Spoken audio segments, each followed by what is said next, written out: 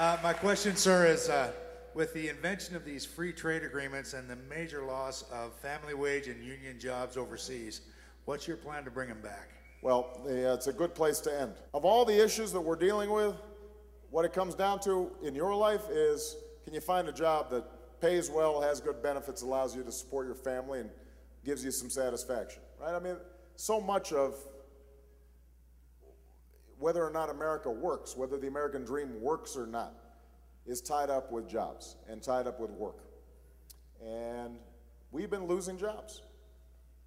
We've been creating jobs too, but the problem is the jobs we're losing pay more and give better benefits than the jobs we're creating. Now, trade is part of that, although I have to tell you, I believe in trade. I believe in the power of us trading with other countries to grow the economic pie for everybody. But the problem is that the way our trade deals have been structured are very good for Wall Street, but they're not so good for Main Street. They're very good for corporate profits, but they're not so good for your pocketbook. And the reason is that we generally have not had strong labor agreements or environmental agreements that are enforced inside of these trade deals. And so what happens is a U.S. company goes over to China, ships all the equipment over there, and in China, people aren't subject to union rules. They're not subject to the same overtime rules. Obviously, the wages are much, much lower. In some cases, safety standards are non-existent. And then those goods are shipped right back into the United States. The corporation does great, but we now may get a $10 sneaker. The problem is we don't have a job. And so what I've said is we're not going to be able to perfectly match or compete with other countries in terms of wages. And we can't just draw a moat around America. We've got to trade. We've got to be involved in the global commerce. But what we can do is make sure that the White House is serious about enforcing some basic provisions.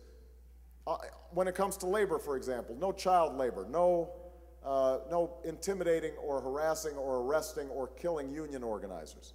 That there have to be some basic environmental standards that exist. China can't just spew out as much pollution as it wants, even though it's coming over the Pacific and drifting over us. Safety standards. We can't have our kids chewing on toys with lead paint on them. So there are a whole series of just basic standards that we should insist upon from our trading partners. Now, we should also insist on reciprocity in terms of access to their markets. If Korea is sending hundreds of thousands of cars into our market, and we can't even sell 10,000 of our cars into Korea, that's a problem. And we've got to ask for reciprocity. And they've got to protect our intellectual property. Our biggest advantage is going to be our technology and our science.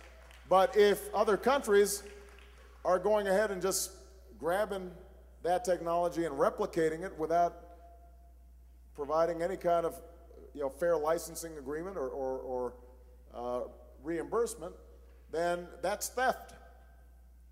But it's the kind of theft that hurts our long-term competitiveness. So we've got to have a president who is serious about enforcing these laws. And that's not what we've had over the last 7.5 years. But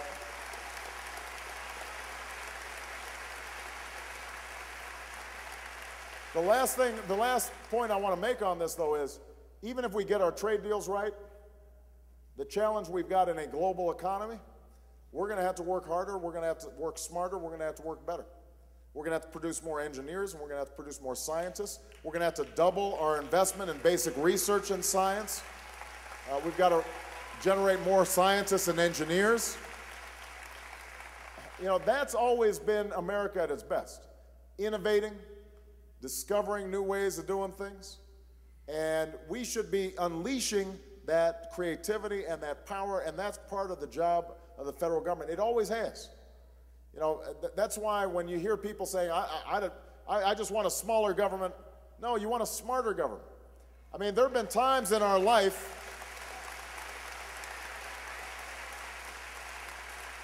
You know, the question is our government spending your money wisely, or is it spending your money badly?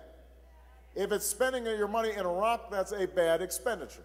If it's spending your money in doubling our research and our basic science budget, if it's spending your money rebuilding our infrastructure, if it's spending your money making sure that the next generation gets the kind of college education they need to compete and create new products and new jobs, that's smart spending.